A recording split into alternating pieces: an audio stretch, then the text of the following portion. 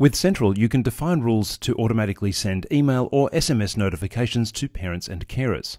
To set them up, navigate to Attendance, then Attendance Setup, and then Automatic Absence Notifications. Firstly, you'll see the option up here at the top to either enable or disable this system. This will depend on how your school wants to manage notifications, and chances are this will be set to Yes. In the lower section, we can see a number of rules that have been set up for various situations. A red cross indicates that the rule is disabled, a green tick indicates enabled. In this video, we'll focus on automatic SMS messages. As a sample, let's take a closer look at this one. At 9 AM each day, Sentral will search for all whole absences and then send an SMS message using the whole absence SMS template. It will apply to the current day, the reason chosen is absent, and it will apply to all years. The last runtime for this notification is shown here.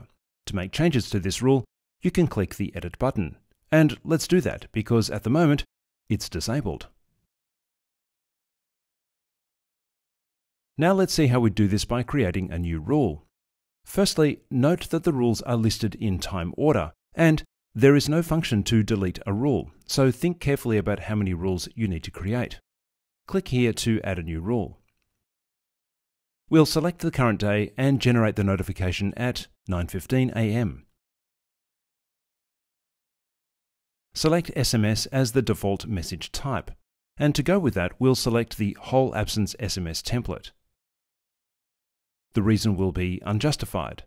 Select whole for the absence type.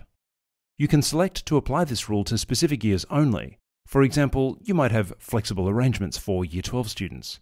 If no year levels are selected, the rule will include all years. Make sure the rule is enabled and then click Save. Now, in this example, I won't click Save, as there are already quite a few rules in the list.